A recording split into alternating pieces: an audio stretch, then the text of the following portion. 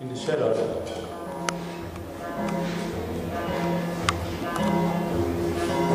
Warm and moist, they pry apart your eyelids, stopping you from blinking even if you don't want them to. Suddenly, a bright ball of light appears, careering down towards your soft, vulnerable eye. Excuse me! Excuse me! A voice from nowhere pierces your shattered and drug-fucked brain. Do you know where you are? Do you know what day it is? They dribble out of your mouth, forming some sort of reply. The voice stops, the ball of light disappears. It seems you must have made some sort of sense.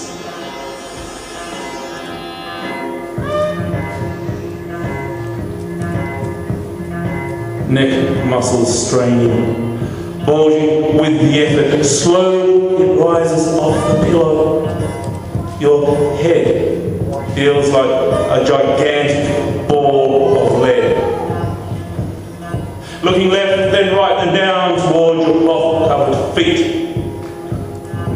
A familiar scene greets your bloodshot whites. Faded brown vines, faded green leaves. The sun shining through a window overlooking a bleak, multi-level car park. As they continue to roll around in their painful sockets, 5 other beds intrude upon the scene, each with their own seemingly lifeless cadaver. A couple had tubes running from a glutinous-like bag into their pumped-up veins. Yes, you know where you are.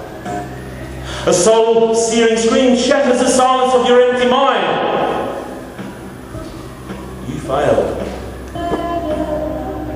You failed. Again.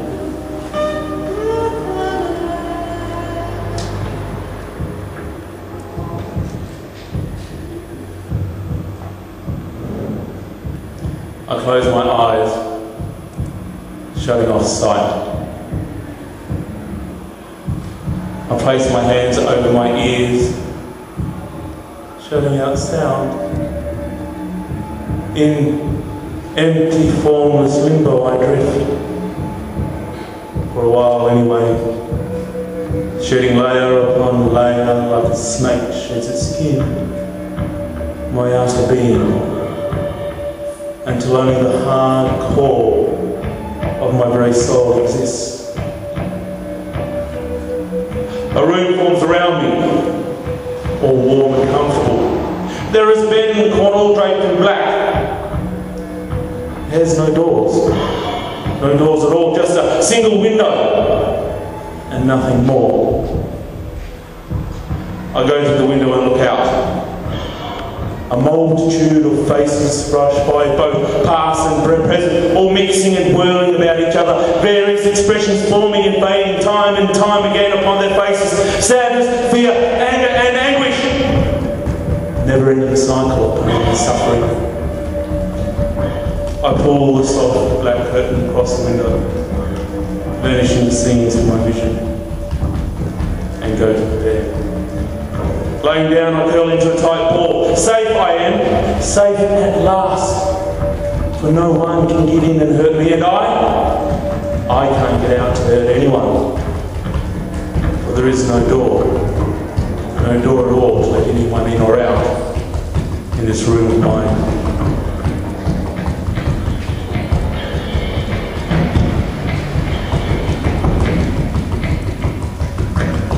I sit here, so quiet. My fingers lightly caress the smooth, firm handle as it fits snugly into my palm. It's so utterly deep in depression. The cold blue shine of the barrel fascinates me. I wallow in self-pity and hate. The black, empty hole, leading to an unknown destiny, grows larger and larger, ready to engulf me forever.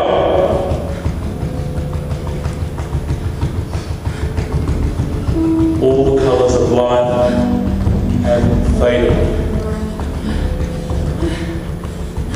The soft, smooth smell of fresh oil salts my nose as I bring it closer, so ever closer.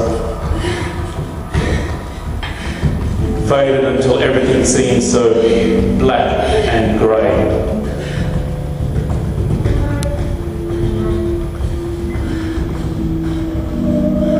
My forehead tingles to its cool, hard touch.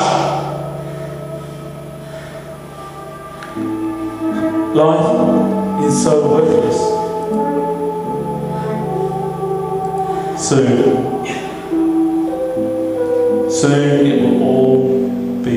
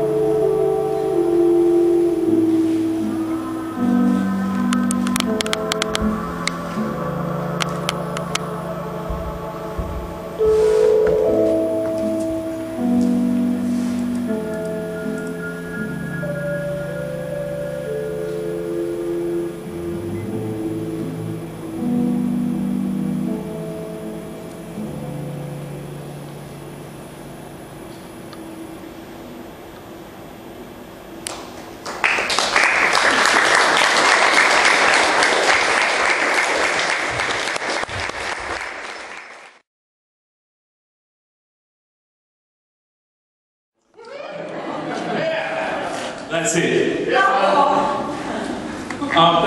That piece, the opening piece there, is called Straight Jacket. It's a piece I've been playing around with on and off for a number of years now. I'd like to thank Marnie Orr for the performance, and Alex MacQueen for the music, the soundscape. The youngest one in from England today. Actually, I think he got in about